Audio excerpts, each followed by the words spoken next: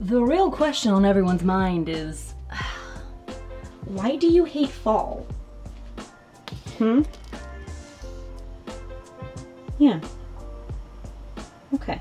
Maybe leave that there. You think? Okay, well, just consider it.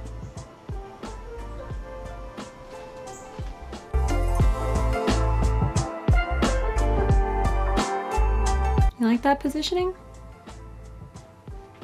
No. What do you think? You like that positioning? I think everyone would agree that Keith and I live a rather unique lifestyle now. And even though we've only been on the road for 4 months, a lot of bizarre and unique and unexpected things have occurred. Some of which you still have not seen and will be coming in future full-time vlogs.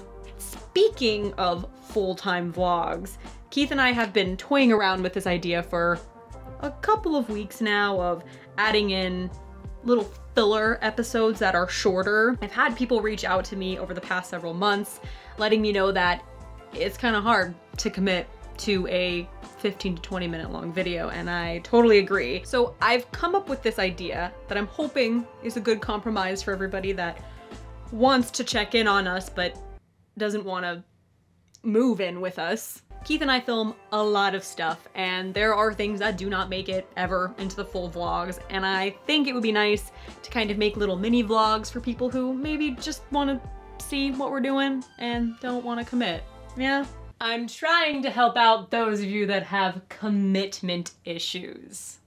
We came up with the idea for this through some video Keith saw of some comedian that I don't know, and I don't know the quote, and I'm totally gonna butcher this, but essentially the comedian was offered a Netflix special, and he decided that he was going to put his special on YouTube in several small sections, and he found that that was easier for people because people like smaller things in large quantities than longer things.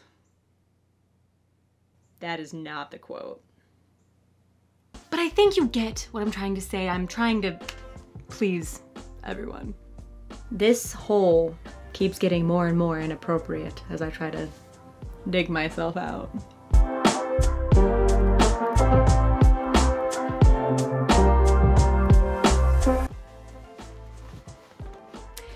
You're probably wondering why I have 10 towels hanging in my RV right now, especially when it's just Keith and I that live in the RV.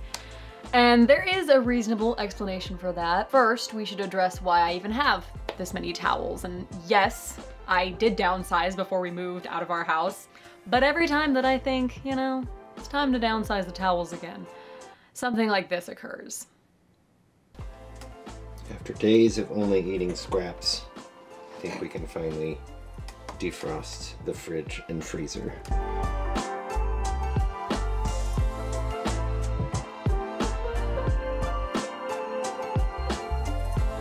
Should I use the blow dryer first?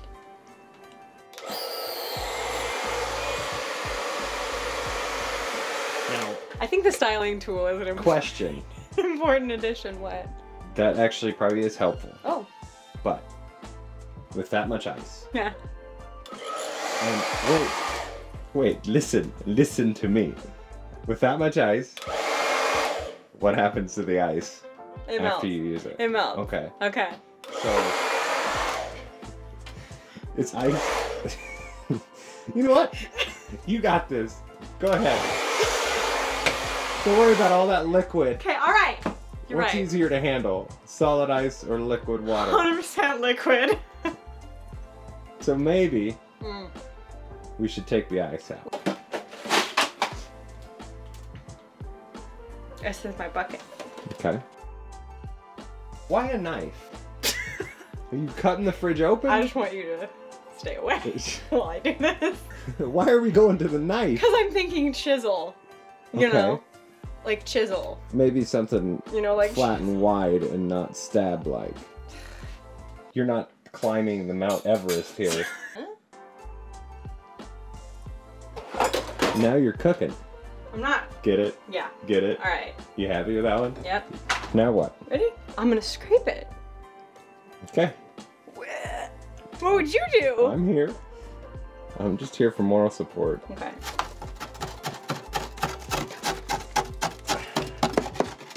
Genuine question. Yeah. Have you ever used a tool before? Don't you dare. Don't. Put it down. Put it down. You know, we have food that's getting warm. Yeah, but... That's a nice tower of ice that you've made. Great job. It's a snowman.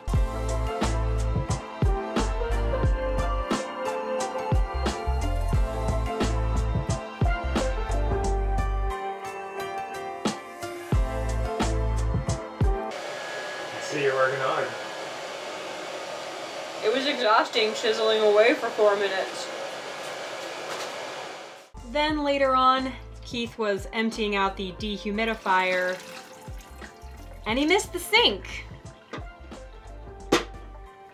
So we had to use the rest of the towels to clean up that mess.